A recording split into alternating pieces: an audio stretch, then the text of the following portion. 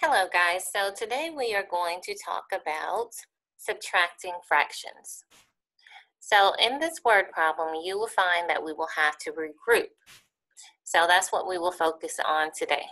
It says my brother is 14 and a third years old. My sister is 4 and 5/6 years younger than my brother. How old is my sister? Okay, so we are going to highlight years younger. So if the sister is 4 and 5/6 years younger, we don't know exactly how old she is just yet. So let's do the work. I know that the brother is 14 and 1/3 years old, and the sister is 4 and 5/6 years younger. It didn't say that she was 4 and 5/6 years old. It says that she was 4 and 5/6 years younger.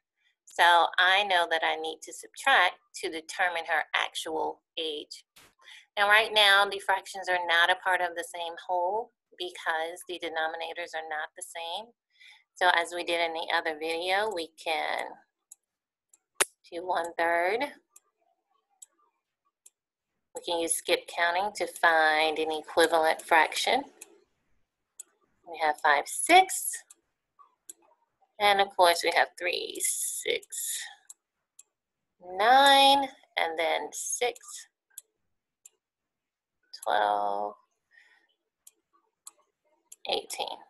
Okay, so if we pay attention to our denominators, we know that we actually did not have to go any further here because up here we already have our denominator, common denominator, and that is 6.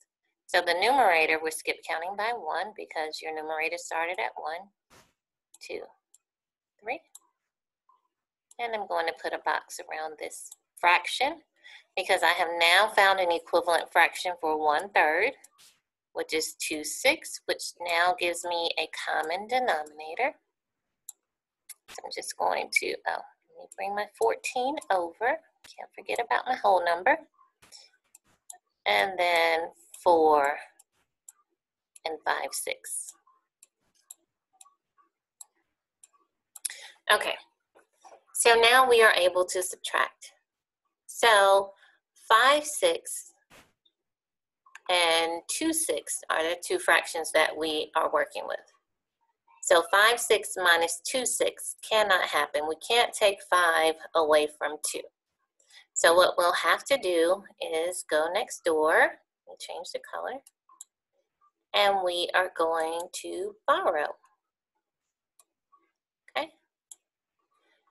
So we borrowed a whole, and this now becomes 13. Okay.